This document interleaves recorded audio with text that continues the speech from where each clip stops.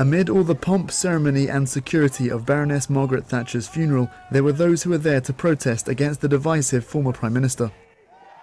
The High Police presence at this $15 million ceremony deterred many demonstrators from going, but a few still went, turning their backs on the procession as it passed. The former Conservative Party leader is seen by her critics as responsible for growing inequality and the closure of large swathes of the country's industrial base.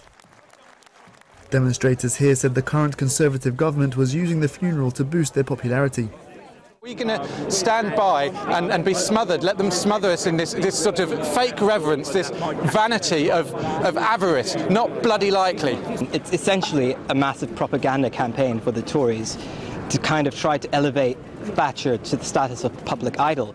The ceremonial funeral with military honours is Britain's biggest political funeral since that of Winston Churchill in 1965.